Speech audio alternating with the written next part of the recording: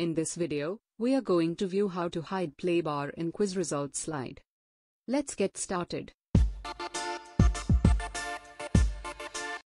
Let's preview the project. Why we need to hide Playbar in quiz results slide. We can use the skin editor to remove the Playbar completely from a project. And even we can hide the Playbar in quiz question slide.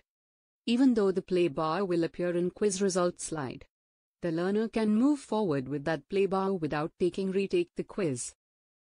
We are going to view how to hide this Playbar in quiz results slide with easy way.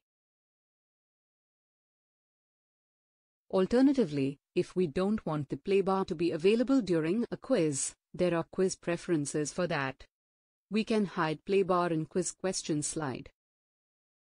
First, keep in mind that the Playbar is visible by default, unless you tell it to go away. Move on quiz results slide.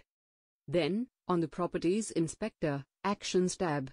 On Enter drop-down menu, choose Hide Playbar.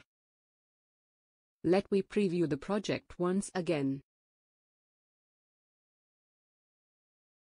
We will see that the Playbar is missing from the quiz results slide.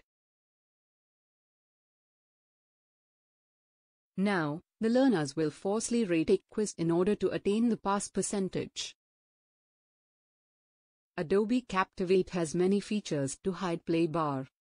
This process for hiding the Playbar on quiz results slide is very simple.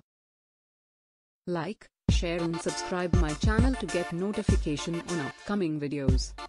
Leave your comment for any new suggested video.